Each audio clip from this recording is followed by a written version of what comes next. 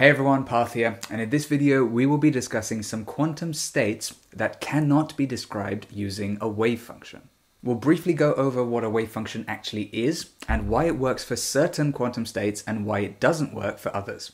And as always, we'll be trying to keep the mathematics as simple as possible, so if you enjoyed this video then please do hit the thumbs up button and subscribe for more fun physics content. Let's get into it. Let's start by understanding that a wave function can be thought of as a mathematical function that contains all of the information that we know about the system we happen to be studying. The example I always like to give is that if we're studying a single electron, that's our system, then the wave function contains information about things like how likely we are to find that electron at different points in space, and so on. For a more detailed look at wave functions, please do check out my quantum mechanics playlist linked below. But let's now imagine that we want to write our wave function for this single electron in terms of the spin states of this electron.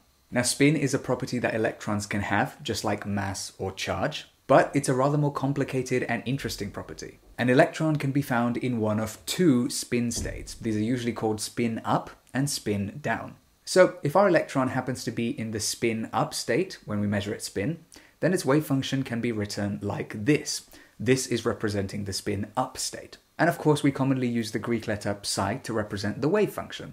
And if we know that our electron is in the spin down state, then we can write its wave function like this. And in quantum mechanics, our particle can also be in a superposition, a sort of blend of the two spin states in this case, before we make a measurement on it. This is expressed mathematically as a sum of the spin up and spin down states, because we're saying that it's in a combination of the two. And the numbers in front of each state are just there to make sure that the probability of finding the electron in either the spin up or the spin down state is 1, because those are the only two possible spin states that our electron can have. So these are different ways in which we can write the wave function of our electron depending on its spin state. We can write it as spin up, or as spin down, or as some combination of the two. All of these wave functions that we've written here are representing what are known as pure quantum states, and they can be written as a single wave function. But let's now take a look at another kind of quantum state, a mixed state. In my opinion, the easiest way to do this is to contrast a pure state and a mixed state. This pure state, for example, we saw earlier represents a superposition, a sort of blend of the spin up and the spin down state. But to understand a mixed state, let's imagine we don't have enough information about our system. And we just know that our electron could be in one of many different pure states. For example, let's say that the only thing we know about our electron is that it could be in this state, or it could be in this state, or it could be in this state. We don't know exactly which one it's in because we perhaps don't have access to that information. But we might know the likelihood with which we'll find our electron in one of these particular states. Well, if our system is like this, where we don't know which psi state it's in, we just know the probabilities of it being in particular psi states, then we call this a mixed state. Now, these probabilities are purely because of our lack of knowledge about the system. We don't know this information, perhaps we don't have access to it. They're fundamentally different to the quantum probabilities that arise because of superposition, say. When we measure a system in a superposed state, it collapses into one possibility. And hence, before measurement, this is literally all the information that can be known, not just all the information that we do know. It's not a lack of knowledge causing this issue. Now here's the thing. We can easily think about an electron in any one of these pure states when we're doing some mathematics and talking theoretically. But in real life, in practice, things are a little bit different. Maybe we have an electron source that spits out electrons in different psi states. In other words, only some of them come out as spin up, only some of them come out as spin down, and some of them come out as a superposition of the two.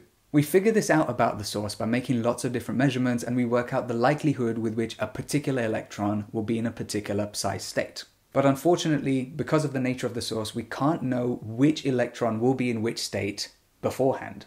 Well, this is an example of a situation where mixed states are really useful.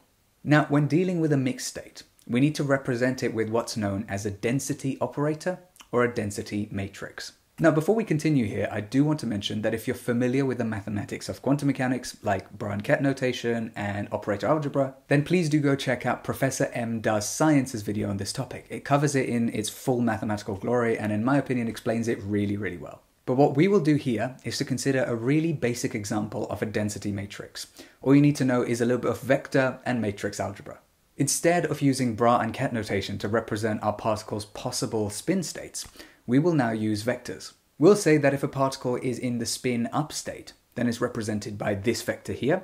And if it's in the spin down state, then it's represented by this vector here. Basically, the top number represents how much of our system is in the spin up state, and the bottom number represents the spin down state. So if we want to write a system in a superposition of spin up and spin down, like this one from earlier, then the vector representation would look like this. And again, the 1 over square root 2's are just there to make sure that the probability of finding our electron in one of these states is 1. Now, this is a pure state, remember, because we can represent it with just a single wave function or a single vector. Now, it turns out that we can find a density matrix for a pure state as well. In other words, density matrices can be used to represent pure states as well as mixed states, but single wave functions or single vectors can only be used to represent pure states. So the way to find the density matrix for, say, this particular pure state is to take the column vector, turn it into a row vector, and then multiply them together. If you're familiar with matrix algebra, then you'll realize that this gives us a matrix. This is the density matrix that represents this pure state. Now, for mixed states, remember that's one where our knowledge of the system is limited, so it could be in one of multiple psi states. We actually have to add up the density matrices of each possible psi state, whilst making sure that we weight it with the probability of it being in that psi state. And that gives us this final density matrix, and this is the mixture in the mixed state. And it's for this reason that there is no way to write a mixed state as a single wave function or a single vector. We have to deal with the matrices that represent the different pure states in which our system could be. And each one of these density matrices has to be weighted by how likely it is that our system is in that pure state. Mixed states come about in practice quite a lot. Pure states are mathematically convenient and easy to work with. But in reality, it's difficult to create a system of pure states, and that is when the mathematics of mixed states comes in handy. And with all of that being said, thank you so much for watching. If you enjoyed this video, please do hit the thumbs up button and subscribe for more fun physics content. Hit that bell button if you'd like to be notified whenever I upload, and please do check out my Patreon page if you'd like to support me on there. Thank you so much for watching, and I will see you very soon.